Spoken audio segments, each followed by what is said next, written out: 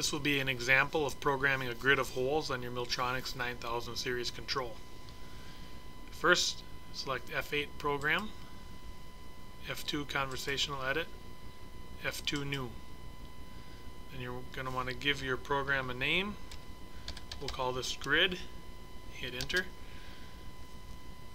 And you can program an inch or metric. Our solid stock is ready to find, so we don't have to enter anything in these boxes. But we will select a work coordinate of G54 and hit F1 Store. F5 Tool Change.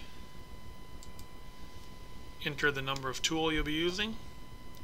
Tool description is not required. If you want to put a description, you can type it in this box.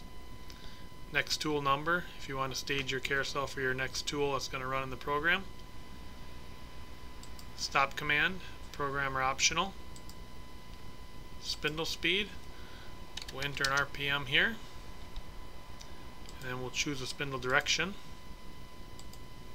And then we'll choose a coolant type. You can select if your machine has an auger to turn it on or off here, and you can also select a different work coordinate. Select F1 Store, F3 Drill, F1 Start. In your Start Drill page, you can hit your drop down and you can see all your different drilling cycles that are available. We'll just choose the basic drill cycle and enter a feed rate of 5 inches per minute. Return point is set to clearance. We'll set our clearance at 0.1. We'll set our final Z depth at -0.7, and we'll hit F1 Store. Now we're going to hit F2 Position, and we're going to enter the position of our first hole. It will be positive 1 inch on X and negative 1 inch on Y.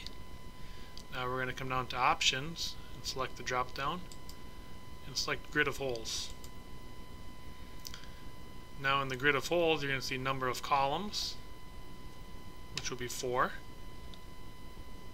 Number of rows will be 4. Column spacing will be 1 inch. Row spacing will be -1 inch. If you want to skip a certain hole, just enter the number of that hole in this box, and it'll skip it and continue the pattern after that. Select F1 Store, F5 End Drill, F1 Store. Now we're going to push Escape 2 times until you'll see F11 Preview button. After you select the F11 Preview button, it verifies your program. You can see your grid of holes and your solid model graphics. Thank you.